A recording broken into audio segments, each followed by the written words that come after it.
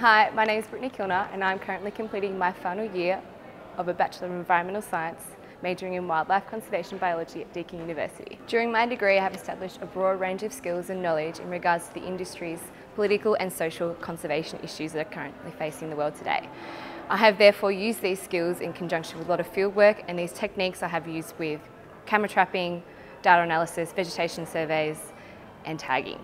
Recently, I participated in a global internship with the New Haven Reef Conservation Program in Thailand, working towards marine conservation. In conjunction with other interns on reef restoration and conservation techniques has sparked my interest in pursuing a career internationally and as well as locally. Outside of university, I work as a lifeguard and a customer service officer at my local YMCA.